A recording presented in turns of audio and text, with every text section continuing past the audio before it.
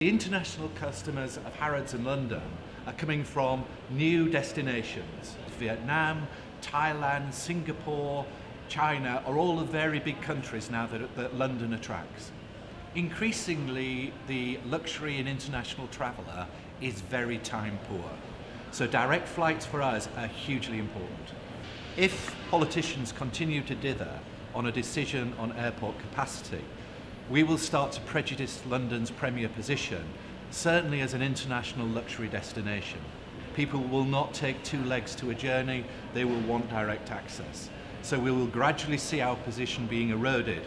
We'll start to see the growth of Frankfurt, of Paris and other European centres taking over where we once led.